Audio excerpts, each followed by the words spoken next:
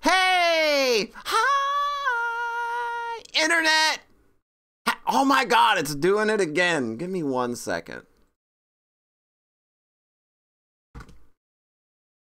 God damn it, Pixel Chat TV. I don't have time for your shit right now. Yeah, it's set to 12-second fade. What the fuck, dude? Okay, there it is. There it is. Is it showing up now? God damn it.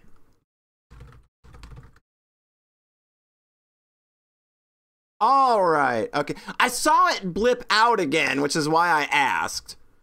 Yeah, I've got it set to 12 seconds of fade out.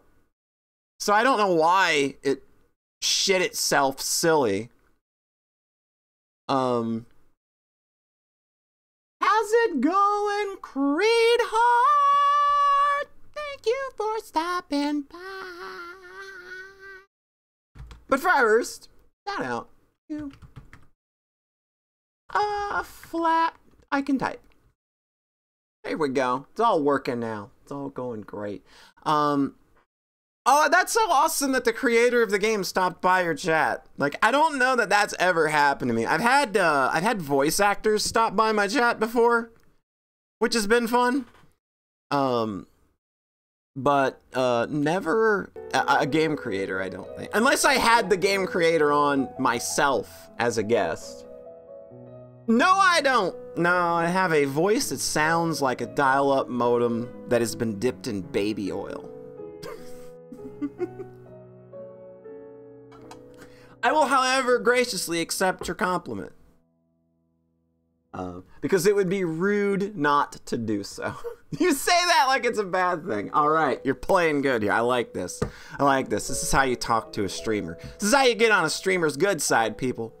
Please follow Creedheart's example and shower me and lavish me with praise that I will first pretend that is not necessary, but deep down inside, I am so empty and dead and cold inside, it's the only thing that brings warmth to my cold, dead heart. I kid. My heart's only dead.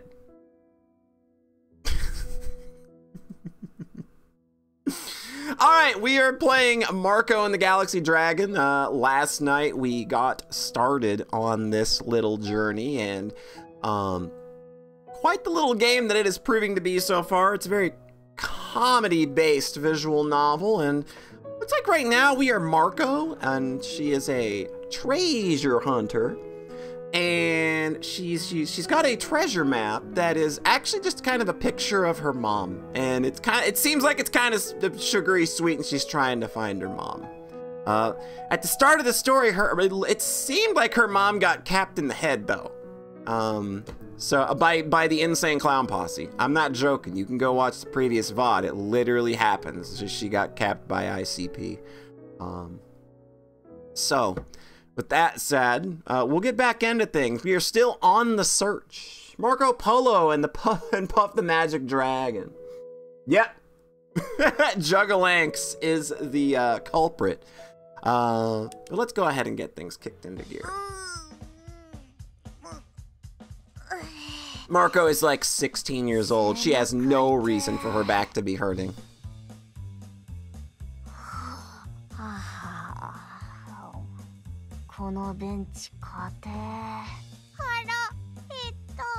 We're also homeless on Earth. Like we came here trying to sell what we think is like a very cool and powerful artifact, but the person that was going to buy it off of us bolted when we told him who we stole it from. So we're still trying to figure out the logistics of that.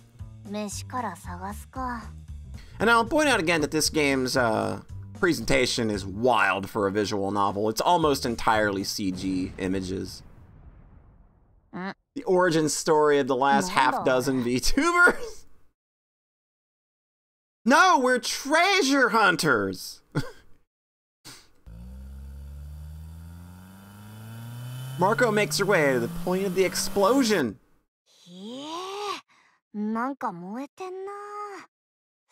Well, something done blowed up. A lot!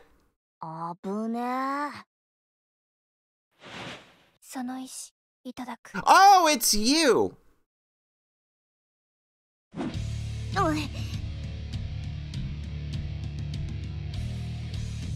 I mean, once you're blowing something up, you may as well do it a whole lot. You got a point. 何者だあんた。個人的な感情はない。 It's Hakwa. その石だけ渡してもらえればいい。 So I guess they're coming back for that stone that we stole now. 何なんすかこの石。かつて銀河を支配する竜がいた。その竜は得意点から生まれ、エネルギーの結晶へと姿を変えた。石を意のままに扱えるのは。 Yeah, Locke, Final Fantasy, and the dude from Grandstalker. Or Landstalker, yeah. I don't know, this has got too many solos for Stone Sour. そして石を操る者はこの銀河を支配できる。名前をトカゲ石。 A lizard stone? That is a very boring name for a stone. だったら余計渡せねえっすな。めちゃくちゃ金になりそうだし。気だるいことを言わないでほしい。死にたくなければ。 She's got red eyes, she's serious now. 白夜に染まれ。いじめ、オーバードライブ。 Bullying Overdrive? No! This is a no bully zone. あっちゃ Oh shit! I was wondering when that was gonna come into play. Okay! Okay, Argo's not just a scantily clad little girl in a battle bikini. She's just a fucking dragon! やめといた方がいいっすよ。 I love this girl's expressions, by the way. It's very good. Like they've given Marco so many amazing expressions. 私には竜がついてる。その竜は銀河竜っつってブラックホール。 Wonder what her D meter is at right now. 要は腹ペコなんすわ。 There's only like 2 other people that have played Breath of Fire Dragon Quarter to get that. 私が一番うまい時に食っていいよって約束をしててね。 Oh, is that the deal we made? だから私のこと殺すのはその竜が許さない。この銀河は誰のものでもない。支配など不可能さ。 Yeah, LA, Breath of Fire Dragon Quarter was a big part of our first year of podcasting. ましてやマルコを殺すって。マルコは僕の獲物だからダメだよ。約束をしてるんだ。僕が食べる。 Oh, we're sounding good, by the way, right? I haven't changed anything, but I'm just making sure the volume's okay.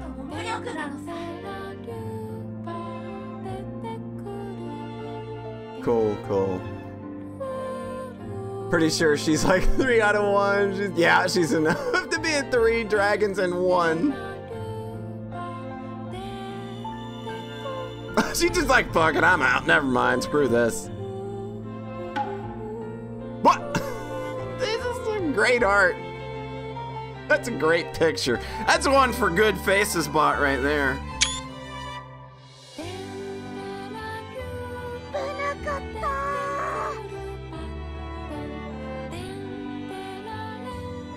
Let me see here. I could maybe change that. I think some tracks are just louder than others, might be the issue though. Voice volume, I'll bring this up a little more. 時間ギリギリだった。一か八かだったっすな。はったり命がけ。力全部使い次は。 Oh no! 無理。 That's unfortunate and weirdly convenient for this game to have a plot with stakes. でも分かったことがある。この星での宝探しは時間制限がある。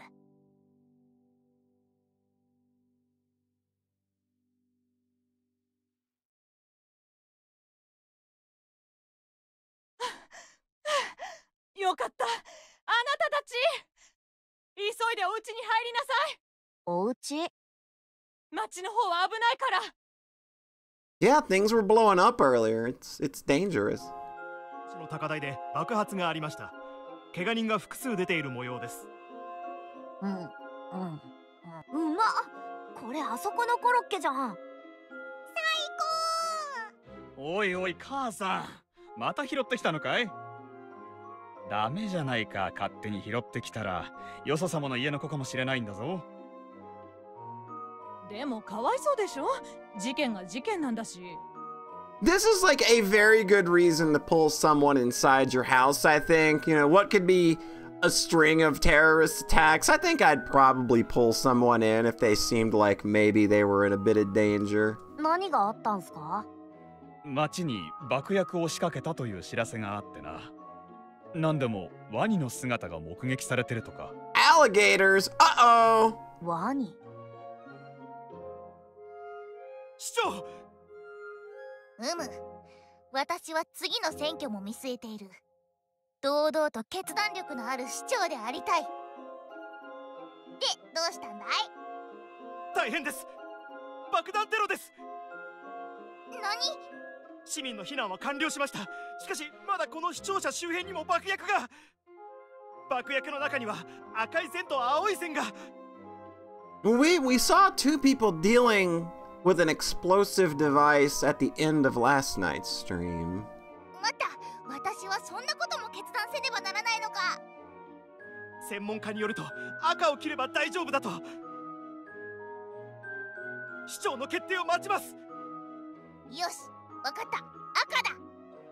赤い線を切れ。Well...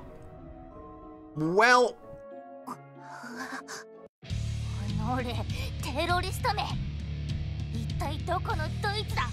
このゴールドコードを脅かすやつは。You can never trust science, especially with regards to bombs. すまん、先行きます。危ないわよ、外は。いえ、ここで迷惑かけるわけにはいかないんで。お世話になりました。お礼にコロッケ置いてきます。これクソうまいんでおすすめ。Whoa! あっちゃん、火薬の匂い。Oh no! He's found us! 出てこ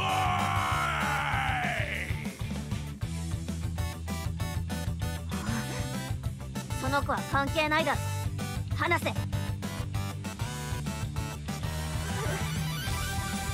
Well, this is hardly fair. 約束を守らねえガキを迎えに来る親の務めだろ。 The baddest of dragons. どうしてここが。Wait a minute. すまないマルコ。 God damn it, CJ! 思い出したよ。 Not this shit again. 銀河に綺麗も汚いもあるってことをさ。忘れちまうだろ。平和な星にいるとさ、ずっとイージーに暮らしていけんじゃねえかって。でもそいつは違え。お前は知ってるはずだ。そんなうまい話はねえ。この銀河を渡っていくには強い者には従っておかねえとな。必ずおとなしく石を渡せ。お前は俺様のファミリーだ。そうだ。見ろよ、赤い。Oh no! 血と同じ色だ。嫌だろう、同族の血を見るのはよ。ドスボロ、そりゃねえっしょ。どうする？俺は自分の娘は殺さん。誰かの娘は知らね This guy's a Republican. え。こいつが死ぬか、おめえが石を渡すか、二つに一つ。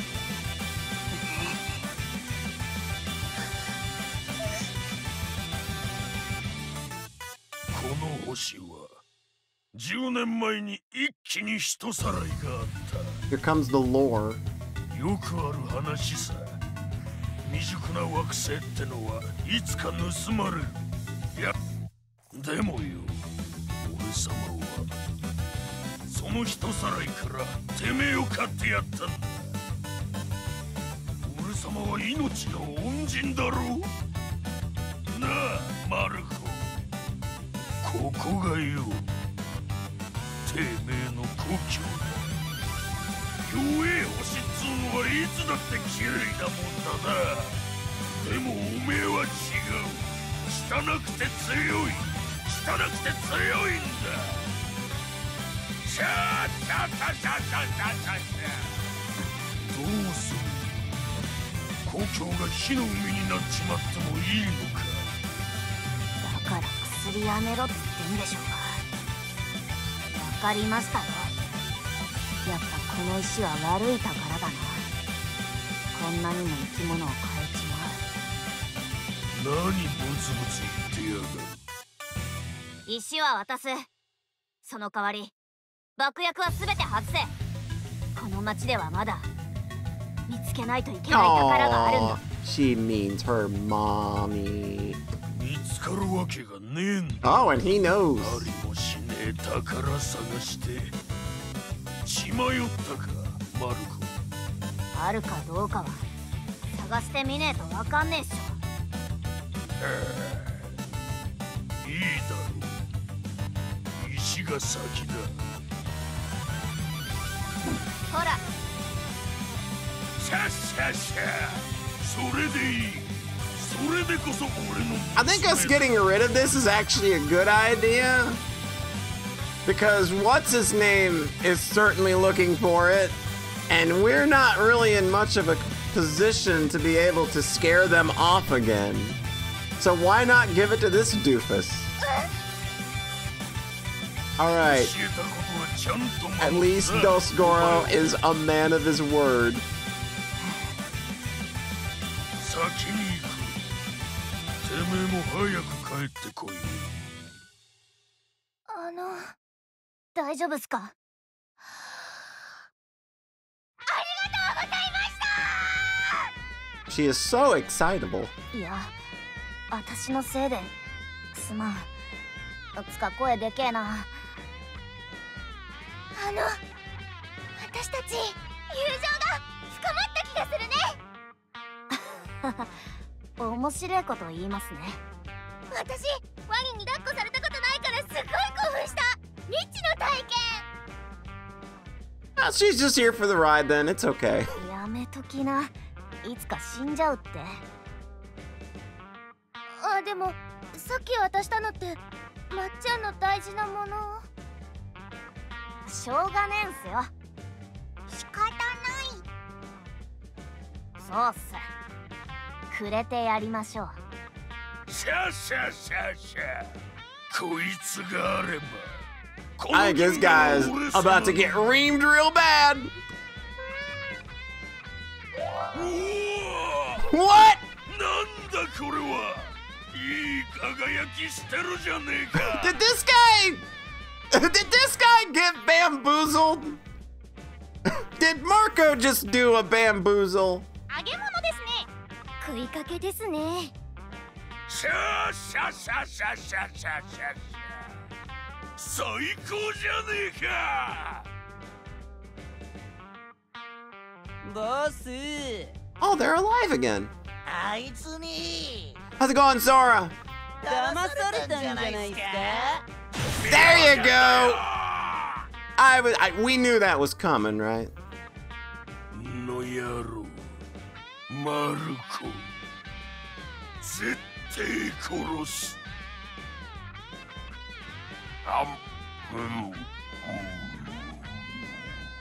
なんだこれ。うめえじゃねえか。 Are they? うまいものはうまい。それだけはどの星行っても変わらない。ドスゴロも嬉しいだろうな。喜ぶ。二人ともご飯できたわよ。マジで行く行く。ガーオー。あ、ルリちゃんも食う？いい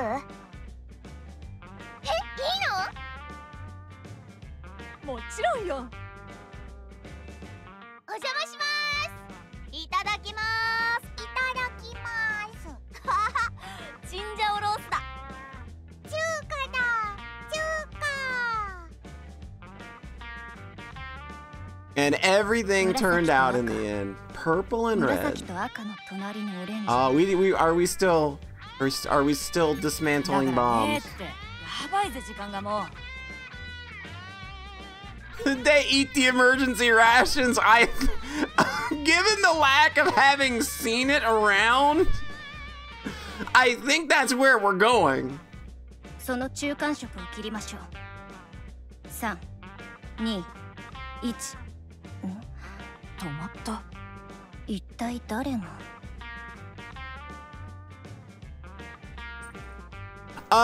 Any. Doesn't matter. I don't have a preference, actually. So, whatever I am to you is whatever I am. So, whatever's clever. Hey, I appreciate you asking. It's always nice when people do that. So, yeah. Appreciate the courtesy.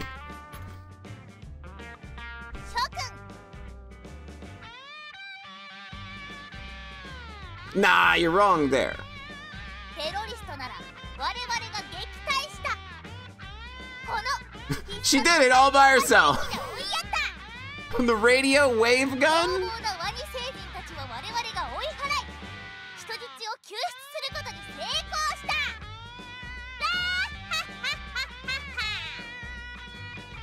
I read that as butt licker supreme at first. I looked over and I saw the word butt kicker and thought it said butt licker.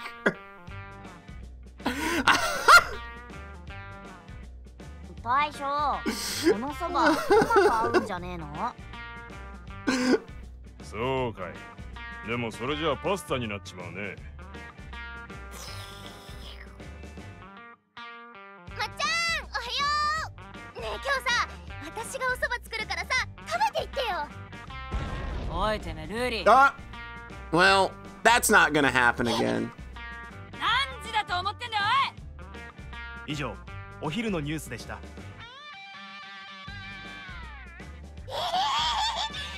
Later, Ruri. ワニ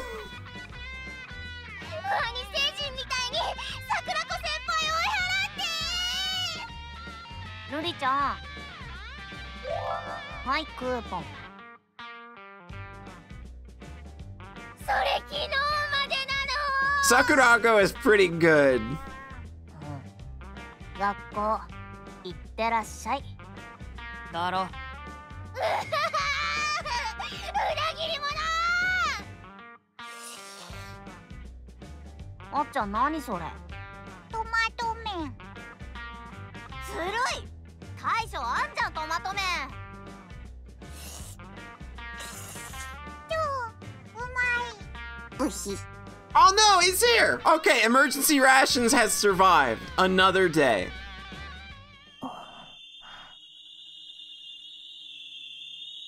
Oh, you creeping around in the shadows again. What you doing?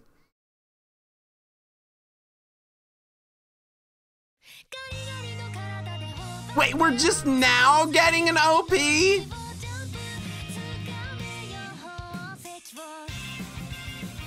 We've been playing for like an hour and a half or longer?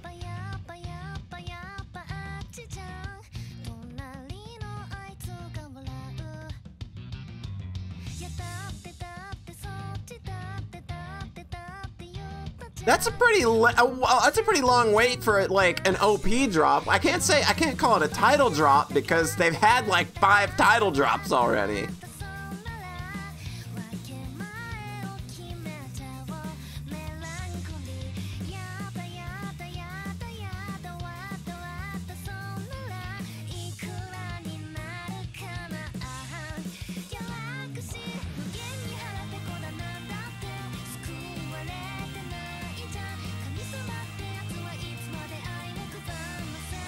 Yeah, for animated cutscenes, they have this super deformed, like, almost Powerpuff Girls-y slash panty and stocking look, but like in the visual novel mode, it's just very well done and intricate, like, art.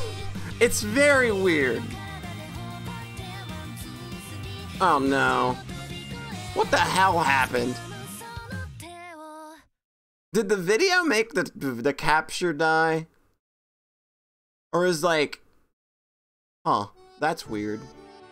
That's weird. I wonder if that's some kind of like, that's weird. Huh, because the other one didn't poop out. That's interesting. I'm gonna try something here. I'm going to do,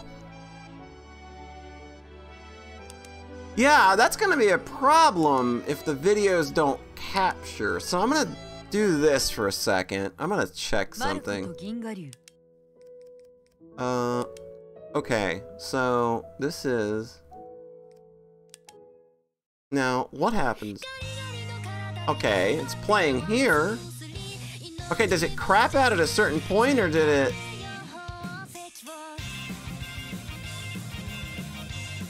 Okay, that's weird. I don't know why.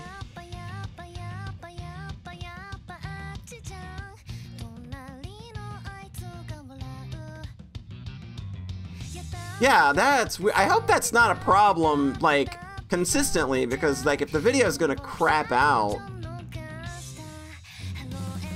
I don't think it's that. I think it just, I think I'm gonna I think I'm capturing this with game capture.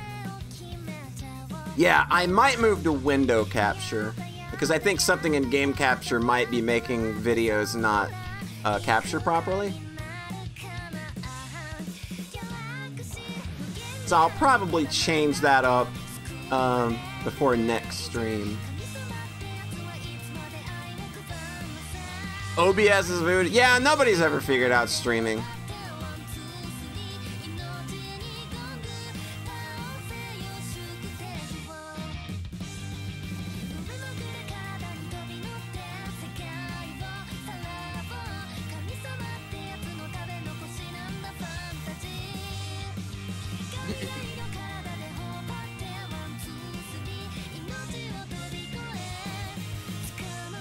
What is streaming? Nobody understands streaming, Doobie. Nobody at all. How's it going, Dr. Doobie? Our video shit out, but thankfully this game's got a pretty comprehensive gallery, so I was able to run back and grab it. Alright. And now we can continue. Hope you're doing well. I know that you're having some rough times with dental stuff going into Thanksgiving and all that. You're still sore and very tired from dental stuff. I understand. Trust me. I 100% understand.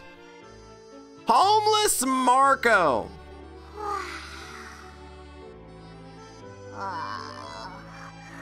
So we've been playing about an hour and a half, and we finally got the opening video. Not fit the damn game capture size of the stream videos. It was like barely. Right click it and tell it to fit to window. That's what I do to that's what I did to this one, is I just right click it and tell it to fit to screen, and it'll just do what it needs to do. さて、宝見つけるまではずっと野宿かな。やだ。ホテル泊まるほどの金もねえしな。ほらあっちゃん。 I use OBS Studio, so I don't know that if it's different or what, or whatever. But I usually just recommend people get OBS or OBS Studio, and because it's so set it and forget it for the most part. Get around to updating it. Yeah. Just update to the latest version of OBS or get OBS Studio, and you'll be fine. Down in the park. この石全然売れない。それとっとと金にしよ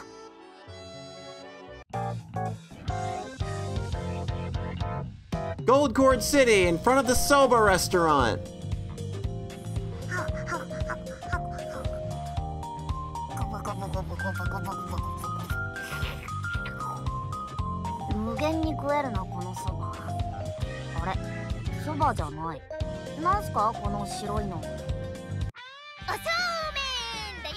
Somen!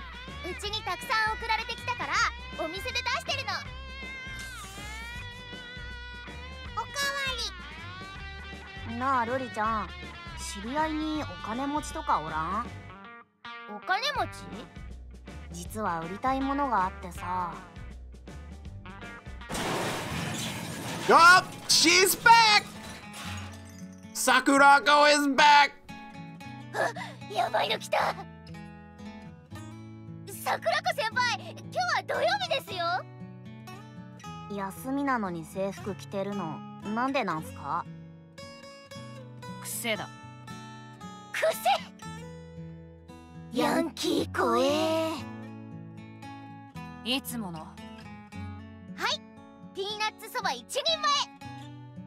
今日のヤンキー怒ってない？ I don't know, she strikes me as angry all the time. なんだ鳥。おい、こっちだってな、毎日ブチギレてるわけじゃねえよ。No, definitely not. Not with that look on your face. You look entirely fine. あれ、石がね。No talk her, she angry, right? ルリが貸してだって。ダメだよあっちゃん、そんな簡単に渡しちゃ。でもルリいいやつ。 Rudy is good.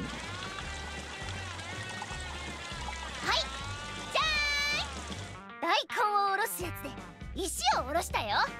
That was a thing you did. あー、石傷ついてる。 What are you doing? Why would that be the thing you do to the precious artifact we're trying to sell? これで価値下がったらどうしてくれんすか？ごめんねまっちゃん。私おそばに金粉をのせるのが夢だったの。 I mean, we all gotta have dreams, I guess. 高級食材っていうのかな。ほらあるじゃん、イクラとかにさ金粉乗ってるやつ。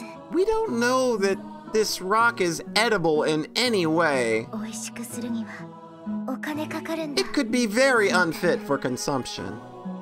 貧富の狭間に美味しさの光を見た。だからおろし金でおろしてみた。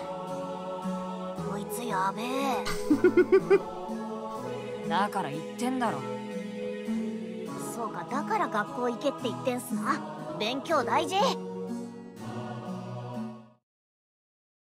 Creak. まっちゃん、石が Oh no, it opened? 何？マジ？すごい光ってる。おい、眩しいぞ。なんだこれ。 What? 石の中に石がある。ダイヤモンドか何かか？ More gotcha bullshit. この石をどうするの？売る。 We selling this shit. 危ねえだろ、誰も買わねえぞ。そうだよまっちゃん、見たでしょ？今ブシューって変な空気出てたし、オーラもすごかったし。でもなんだろう、この光見てたら何でもできそうな気持ちになってくる。しまっとこ。やっぱりおそばの金粉にしようよ。わーい、おそばおかわり。ヤンキー姉ちゃん、誰か金持ち知らんすか？金持ちね。心当たりならあるっちゃあるんだけど、ただあいつは金のことしか考えてねえしな。がっかりすると思うぜ。いいんすよ、お金さえもらえれば。 It's a good philosophy on life there. まさか会長先輩に合わせるんですか？大丈夫ですか？まっちゃん、あってもじっと我慢するんだよ。イラついちゃダメだよ。どんな悪魔なんすか？来い。これも何かの縁だ。よし、まっちゃんも学校に行ってみよう。 We're gonna have a school adventure! Isezaki Academy High School Campus. パタパタパタパタ。待て待て、あっちゃん待て。ブイ。またさも早く。ただの学校。階段もあって、下駄箱もあって、かと思いきや砲台があって。Okay, cannons. Very large cannons. 隔壁もある。ここは普通の学校とは違ってよ。町を守るための施設っつうが。侵略されないように、今じゃどこにでもある施設のうちの一つだ。10年前にな、この町から人が消えて、中でも子供が連れ去られた。 How's the game going? The pacing is a little weird. And the tone is a little all over the place. Largely comedy though. But it's been pretty fun so far. Like if anything, the presentation is just amazing. And that's definitely like, even if the pacing is leaving a little to be desired at the moment, I think that like it's still being carried pretty well with characters and dialogue at least. 高く売れたらしい。人間ってのは。まあ売れてましたね。パーツごとに売られたりしてましたね。臓器とか皮とか。Well, that's dire. 丸ごと1個だとめっちゃ高くて、七面鳥を売るのとあんま変わらない Hey, 感じで Turkey! 売 Hey, 買してて。we are appropriately festive now. 中でも良くなかったのは地球人が。レア。鬼が来たら戦わないといけないだろう。昔話もそうだったようにさ。昔話が現実に追いついたってだけだ。鬼と戦う村人は学生。訓練は挙手制。希望だけじゃ生きてけねえのかもな。In front of student council room barriers. Swing! お待ちしておりました。 Yo, it's Kurosaki, best character, and we don't even know jack shit about her, other than the fact that she is the best character. あなたがマルコ。誰っすか？黒崎だ。敵じゃねえから安心しろ。大丈夫っすか？今爆音しましたけど。 Things just keep blowing up today. 気にしてたらやってけねえから。Student council room. テラ。Oh, hey, shit just explodes, dog. Get used to it. Oh, God! 見てこれ、見たことない形の生き物。 Oh, 俺 man. こそ見たことねえ生き物だよ。ほら、はじめまして。あなたも見る？あ、あの生物は交尾の瞬間、10のマイナス80秒の一瞬、次元の叫びができるって話なの。 She's having a time. うわ、待ったそれ。 We found Flatcap's favorite character. She's blonde.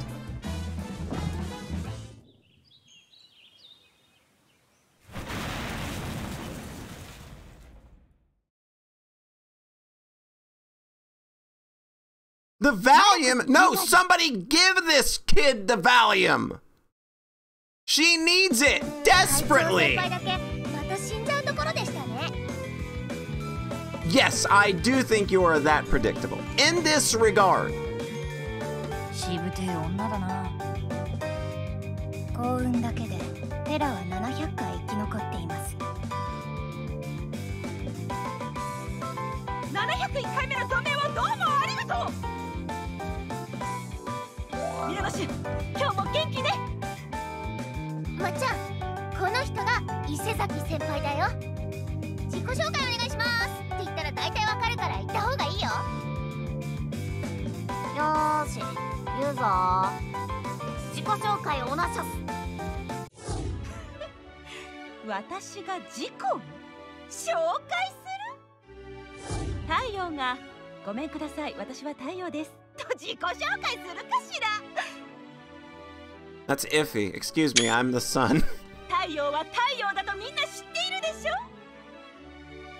なるほど、大体わかった。帰るか。うっす。出口まで案内します。バイバーイ。お邪魔しました。お待ちなさい。私が友達いないの知ってるでしょ。待って。会いに来てすぐ帰るのはやめて、傷つくから。 He's got a point. That's a little rude.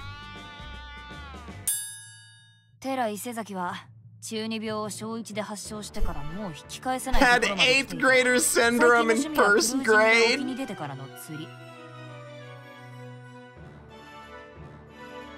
絵に描いたようなセレブ生活を繰り返し好感度はゼロだが、この町に巨額の資金を投資している関係上誰も大きく出られない。 Poor girl. 私に買えないものはない。 I didn't mind 8th grade. 7th grade was probably my worst year. おねだりしてみなさい。大体どんな人かわかりました。民衆からギロチンでやられるタイプっすね。 8th grader syndrome is basically being chunibyo, which is like somebody that thinks that they have like special powers and they talk like they do. It's like, oh, I have a raging demon inside of me. And it's something that a lot of children go through in Japan, apparently, where like at 8th grade becomes this sort of halfway point between responsibility and still being a child. And it sounds like it kind of fucks them up in a way. So they kind of like, you know, mentally isolate a little bit, and that kind of happens. That's basically the gist of 8th grade syndrome. It's typically referred to as chunibyo. If you want like a great example of what chunibyo is, I would say look at the way John Thayer talks a lot of the time, or Steins Gate's main character is very... Yeah, there we go. Somebody say Chuni? I absolutely did. How's it going, Ivy? Gundam Tanaka is a fantastic example. Steins Gate's main character is a fantastic example. Speak of the devil, who actually has a devil inside of her, by the way.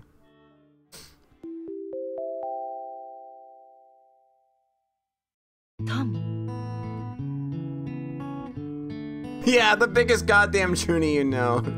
The 4 dark devas of destruction!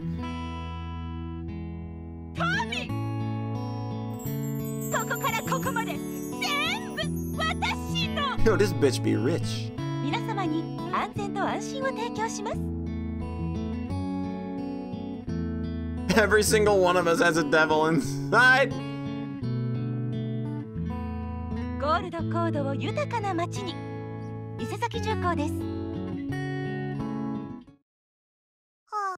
これが大体の伊勢崎だ。好感度大丈夫っすか、この CM。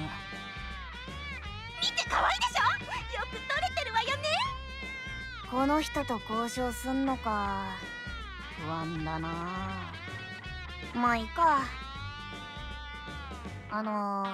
実はお金持ちに相談がありまして。やっほー。やあやあ、すごい音したねさっき。あ、一番まともそうな子が来た。Found another character that Flatcap likes. 普通。その子は新しい生徒？お前に会いたいっつんで連れてきた。そっか、ありがとう。私はそんなに有名でもないんだけどね。どういうことっすか？マルコ、お前に会わせたいやつはテラじゃねえ。I like the brunette with the red bow earlier. You can't pigeonhole me. ラッカ伊勢崎。伊勢崎ラッカ。伊勢崎重工の大蔵省だ。 Oh, she's the sane one. こっちが金持ちなの？マルコと銀河流。 She's got a chainsaw. I hope that comes into play. Student council room. 君があれか。まっちゃんか。よろしくね。なるほど。よくよく考えれば会長先輩はお金持ちじゃない。そうなんすか？ She'll skin your ass. Oh. 私を信じて。 And if her day keeps going this way. ただ決裁権がないだけ。お金に関しての決裁権が。うわ、クソださ。あんな偉そうな CM 作っておいて。 CM は良かったでしょ？うん、 CM は良かった。ブヒ。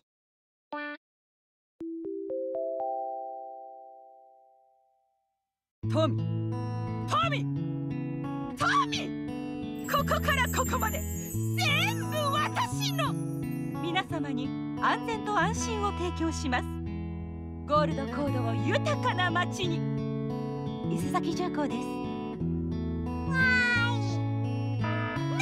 いいでしょ、いいでしょ。ブヒ。伊勢崎の家は見えっ張りの姉と現実主義の妹でできている。伊勢崎財閥の財政はこいつが支えてる。金回りに関しては妹の落下に言え。やめてよ。私はそんなにすごくないから。 Yeah, the realist younger sister is definitely kind of more my speed, thanks. 月のお小遣いもそんなにないし、靴下に穴開いちゃったら捨てるのもったいないって思うし。どうした？マルコ。わかる。わかるんすよ。こいつ普通じゃねえ。そんなことないよ。マルコ、偉い。初対面でも花丸あげちゃう。この人負の感情が見えねえ。 Yet another discriminatory depiction of blonde-haired, blue-eyed girls being silly. Rocka's cute. いつも通りだよ。 She's cute in her own way, yeah. It's definitely, you know, I'm just not good around loud people is the thing. 獅子を見るにスポーツもできて、顔も可愛くて、スタイルも良くて、しかも嫌味のない笑顔。生まれてこの方。 Ooh, that percussion was going there for a second. そうなのよ。中はとてもリアリストだから私と商談しましょう。あんたは関わるとろくなことなさそうだから拒否。ていうか、さっきの生き物なんすけど、どっちが買ったんすか？じゃあクイズね。どっちでしょう？バカな方。 正解ってバカじゃないし。あれ地球の生物じゃないっすよね。あなた銀河オークションって知ってる？ああ、おっとくー。おひ。伊勢崎重工の知能こと本の虫こと黒崎が解読してくれたの。 Marco's mind speed has been most of my life with her facial expression. Yeah, like if there is a character that I definitely feel who physically represents me more, it's definitely Marco. God, Kurosaki's real good. この銀河には広い世界があって、光り輝く宝たちに大金が飛び交うサイト。それが銀河オークション。 そして初めて参加した地球人が The Schwartz auction, you say. テラ伊勢崎よ。ギネスに申請した黒崎。いいえ。なんで？ They are slapping gloves. 私が止めた。だって伊勢崎の株価が落ちるからさ。 Do they sell dragons in the Galaxy auction? That is a curious question. 一度でも買ったんすか？買ってないんすか？買ったわ。その時のエピソードを具体的に。あれは風の強い夜のこと。今でもまだ覚えてる。空には強烈な光。来た。ついに来た。この時の私の心拍数240。 This outfit, this is a really nice outfit. 光を浴びて280に上昇。 That sounds more like something you probably need to go to a doctor for. 毎度銀河オークションです。こんにちは。はじめまして。私、地球人の。はい毎度。これが最新の。量子力学も鼻を鳴らし、半物質も舌なめずりするという新感覚巨大エリメンツ。こいつに目つけるとはお客さんもやるな。そうなんです。利用規約を毎晩解読してついにたどり着いたんです。地球人ってのは探求心が強くてええな。ダイヤモンド超える輝きを放つから気ぃつけや。どうしよう。あ、思ってたのと違う。へそのゴマみたい。返品不可だ。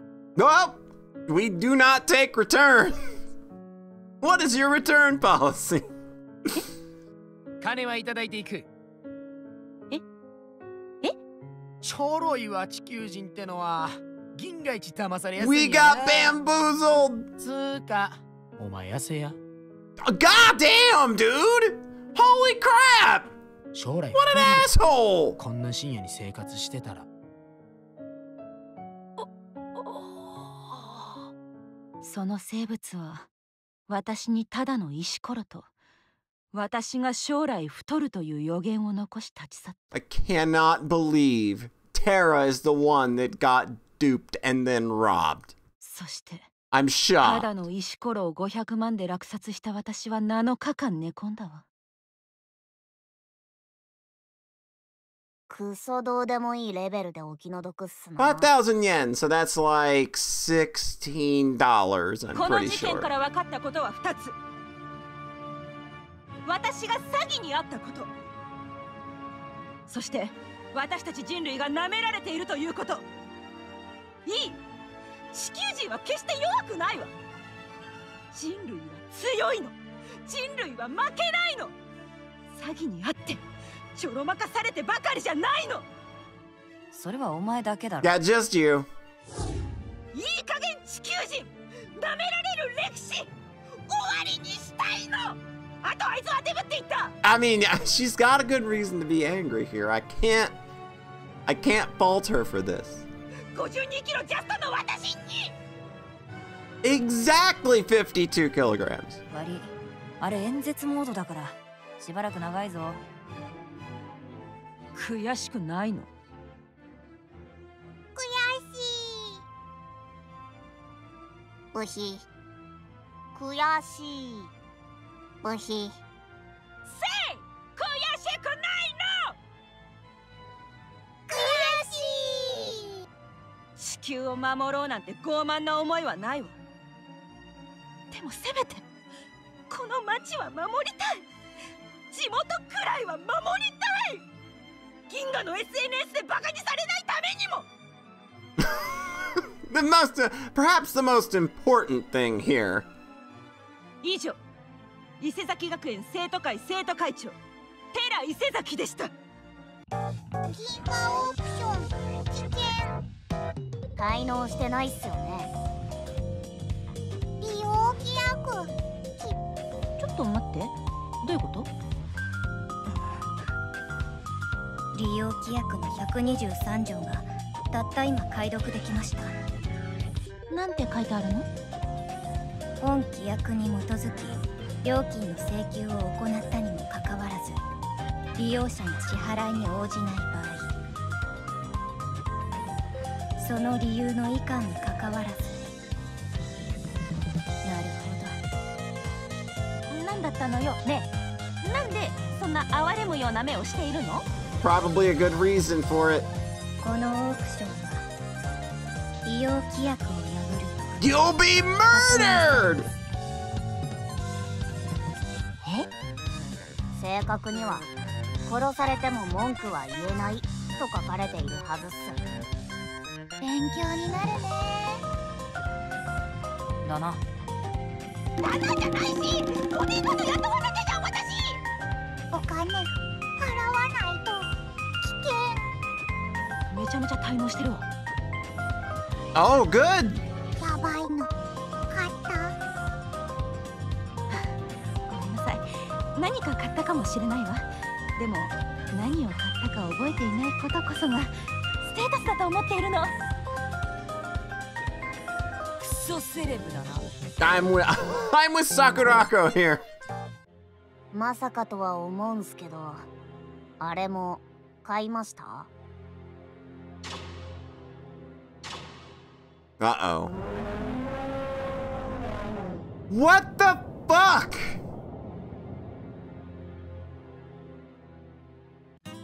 この星に来てからまだいじめられていない。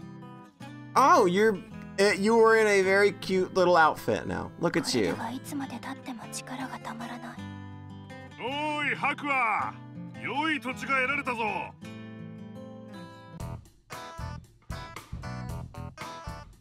Gold cord near the viaduct.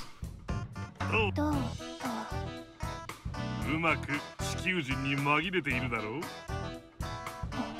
さあ、この町にはたびたび銀河から生物が来るようだ。観光地として名乗りを上げたが失敗。どの生物も荒らすだけ荒らすというありさまだ。これでは後発の我々のイメージも悪い。我々は悪事を働きたいわけではない。印象を良くして町の人から情報を集めたいだけだ。手始めに私はフランチャイズの申請をした。 Perfect. 見事です。この星の民を怖がらせてはならない。食事をし、酒を交わし、そしてトカゲ石のありかを突き止める。さすがエルスケルトン様です。大将、お会いそう。うまかったよ、あんたんとこのおでん屋。ただあんたの言う青いジャケットの子は知らないね。そうか、残念だ。こっちでも知り合いに聞いてみるよ。 Get you an information network よ going. ろしく頼む。またどうぞです。エル、私は今力が不足している。いじめが足りていない。 There's not enough bullying. Is there ever enough bullying? 今の私ではあの青いジャケットにかなわない。竜を引き連れたあの青いジャケットを倒すためには力をためないと。ほらてめえ、学校行くんだよ。勘弁してくださいよ。 Oh, it looks like Ruri's wearing a cute new outfit, but we cannot see it. ちょうどいい。恫喝、カツアゲ、上昇、部別、必ずありそう。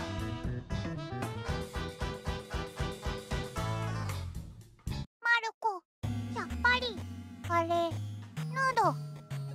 落ちてきたら一巻の終わりじゃないっすか。この星の人は自分で自分の首を絞めんのか。困ったなあ。まだ見つけてえもんがあるんすわ、こちとら。非常食、天気予報。ごひ。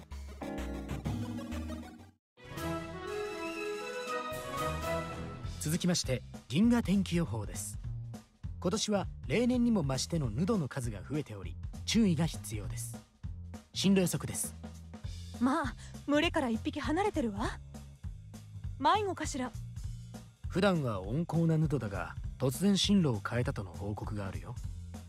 撃退装置を持っていない文明の低い星は食われてしまうね。 Rip. ご親戚が住まわれている方は素早く移住手続きを。お問い合わせは銀河天気予報省まで。 See you next Sunday. マルコと銀河流。 Well then, that's a big old problem. It's a big old problem that we will deal with next time. I'm gonna go ahead and call it here. I am actually a little tired today because I was busy all day dealing with new car stuff and I'm freaking beat. So, while I may have a new minivan, I am very tired because of it. So we will convene like Friday or Saturday. Tomorrow is Thanksgiving and I'm not dragging my ass online to do a stream on Thanksgiving. So Friday or Saturday, I'm leaning more towards Saturday, but if I feel okay Friday and like I don't feel like doing much else other than a stream, then we will come back and do more. But for now, let's see who's streaming so we can get this raid out of here and handle all of this. And of course, a very big thank you for everybody that came by and decided to hang out. And a thank you to Creed Hart for the follow. I'm not surprised that things are a little light tonight, so we're going to hop over to somebody who I enjoy quite a bit, KZ Excellent. He is playing Tactics Ogre Reborn, and I kind of want to check that out. And I also like KZ as a streamer / let's player. How's it going, Grims? Just a shout out before we get ourselves out of here. Yeah, we're gonna raid KZ Excellent. I think that's it. All right. He's probably got the chat and subscriber only because he's playing a video game that he doesn't want people to you know, spoil. But we're gonna go over and say hi to him. Well, we can't, but we'll be there. And we can watch him play the new Tactics Ogre remake. So thanks everybody for coming out. We will probably be back like Friday or Saturday. And hope you have a nice Thanksgiving if you're celebrating that kind of thing. And if you're not, I hope you have a nice Thursday. Bye-bye.